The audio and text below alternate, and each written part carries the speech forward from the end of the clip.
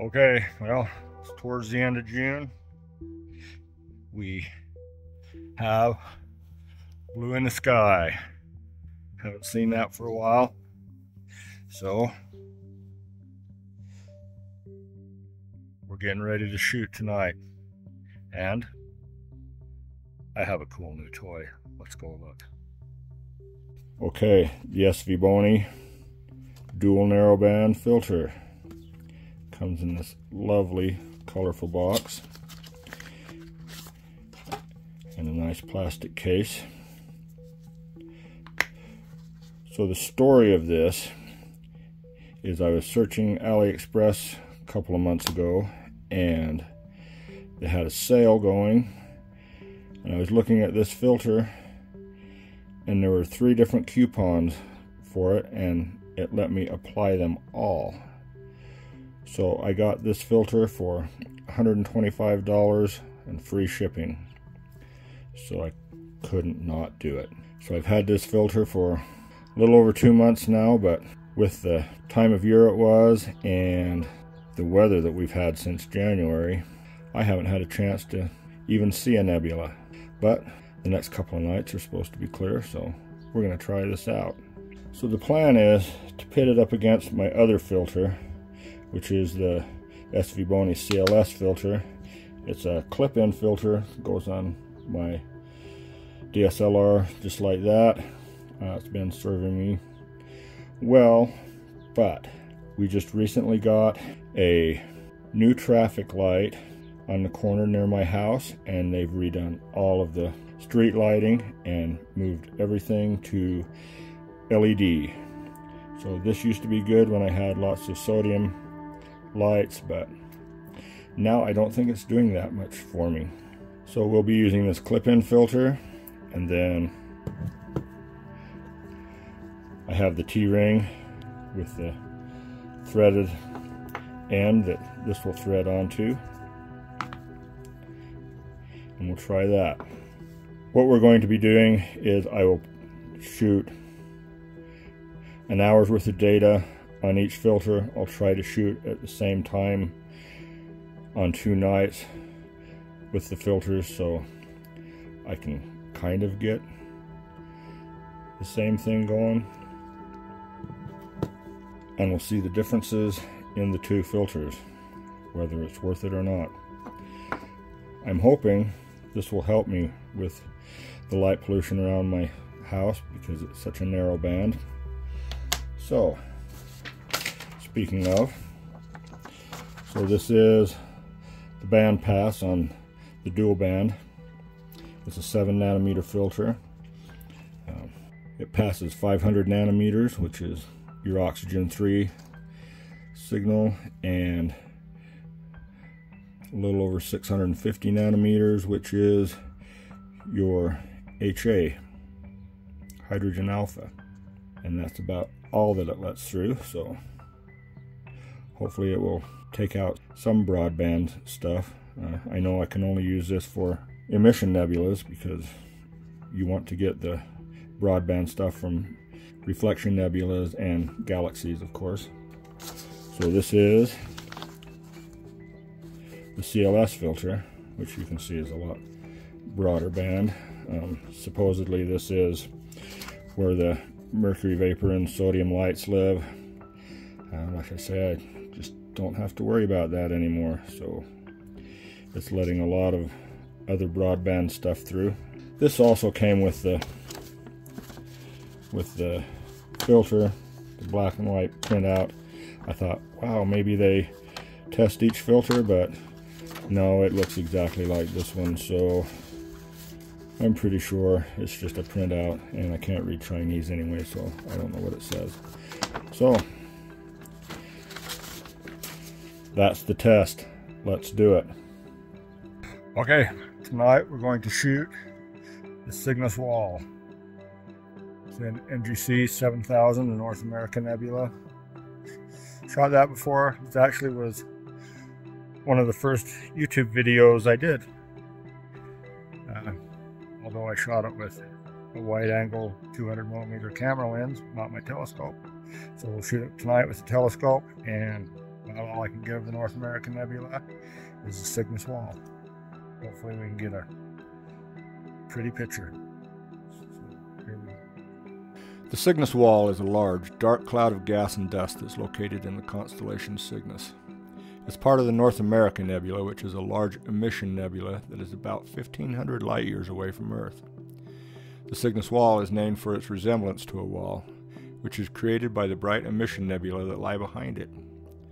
The wall itself is actually a dark cloud of gas and dust that's blocking the light from the stars behind it. This makes the wall appear dark, even though it is actually made up of gas and dust. Cygnus Wall is a beautiful and interesting nebula that's well worth viewing. If you have the chance, I encourage you to check it out.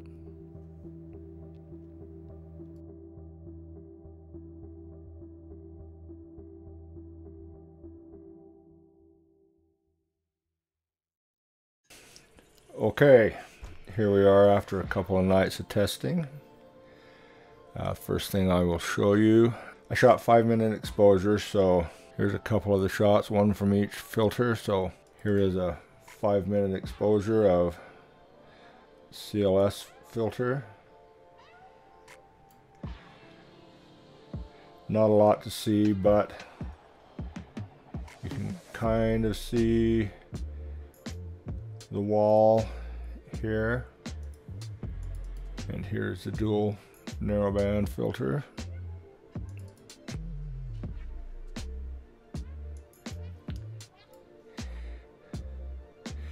Now this does look a lot noisier to me, but you can definitely see a lot more definition in the nebula, more contrast, I guess. So here's a comparison of the two.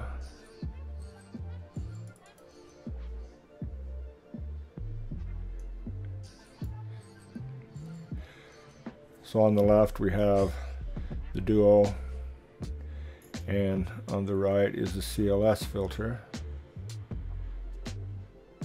The Duo does look noisier, but more information. And here is 1 hour of data stacked. I did an auto stretch and removed the green noise. That's all I've done to this. Definitely still noisy.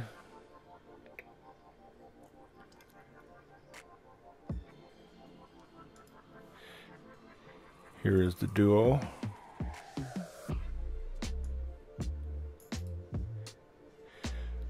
A lot more noise, but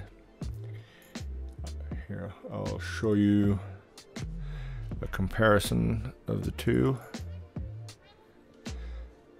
So on the left we have the Duo, on the right is the CLS filter. On first glance, this CLS looks a lot cleaner. If you look close, there's a lot more color information, a lot more contrast, more definition in the nebula. The stars look a little smaller. So I just went ahead and shot several hours with the Duo, I think 8.5, and this is my result.fit. So I just want to show you one cool thing. If you just do it, I just did an auto stretch and remove the green noise.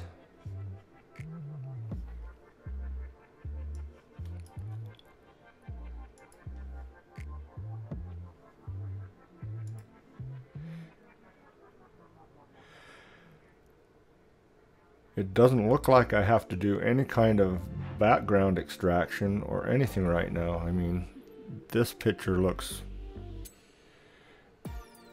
almost good enough to go right now. So I'm sure with this filter I don't think I'm going to have to do quite so much pre-processing to get a better looking image than I've gotten before. It takes care of all the light pollution I'm getting. I have no gradient. All I see now is all the dust and nebulosity from the nebula. I think I'm going to like this filter. I could recommend it to those of you who don't have a lot of cash to lay out on filters. Then I got this one for 125 bucks. You can probably find it for around the same price if you keep your eye open. So I'll take a little while and process this image and throw it in at the end of the video.